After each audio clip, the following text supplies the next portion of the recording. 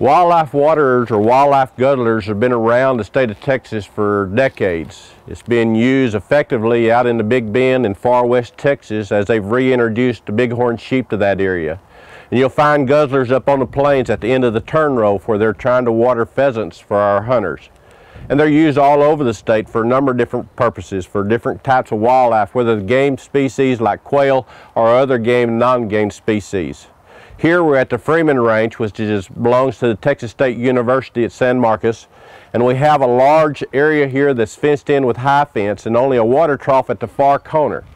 And so this is a water guzzler that we put in at the opposite corner, designed to really take care of wildlife water for deer and turkey. There's 4 ingredients that we want to look at in a wildlife water. First of that, we got to have some kind of surface that's going to shed the water off. We got to have some way to funnel that water into a collection tank, and then we got to have the storage tank itself. And finally, we got to have some kind of water trough then to take care of the water for the wildlife.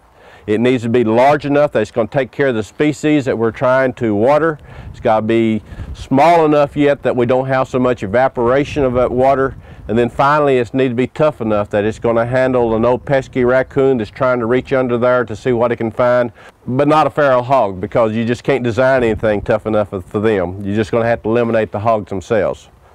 Now, as far as the components, the first thing we'll look at is a roof, and you may already have something on your ranch. There may be a rock shelf that funnels water down and sheds water so that you can just divert that into a collection tank. Or you may be able to build some kind of apron out of concrete or out of metal and move that water to a collection tank. Here we're standing under a 20 by 20 roof that's built out of a 2 7/8 inch pipe with purlins and then a metal roof. This is a 20 by 20 roof that slopes down to the back side.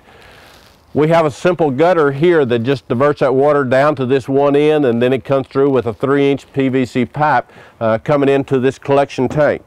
Now, these tanks can be made out of metal, made out of fiberglass. It could be even made out of a septic tank. But here we have a 1,500-gallon polyethylene tank with another one behind it. As it overflows, when this one fills up, it moves into that one. This roof, 20 by 20, will shed 240 gallons of water for each 1 inch of rainfall approximately. And so it's going to take about 6 inches to fill up this tank, and then another 6 inches to fill up that tank. Now, as you move further west, you need to remember that rainfall decreases as we go further west, and it depends on the type of surface that you have, how much water is going to shed off.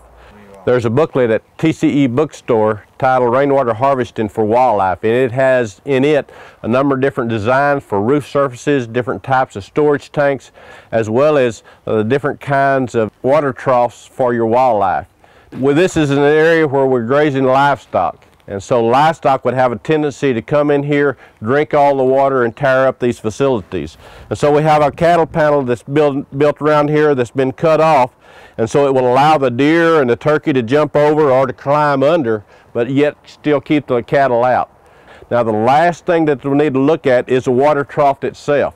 And it needs to be big enough that it's going to be functional. But with that, we'll be concerned about squirrels and other critters that might fall into here. And so we want to have some kind of material that's going to allow those animals, when they go swimming, to climb back out and get out and not drown.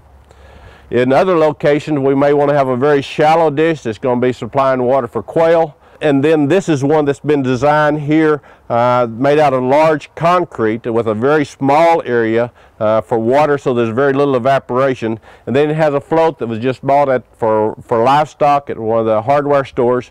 And then it has a metal cover that's going to keep the raccoons out of it. All of these are designed to take care of wildlife and provide that maybe ingredient that you don't have at your place where water may be limiting. And so this may be what you need to really take care of the habitat on your ranch.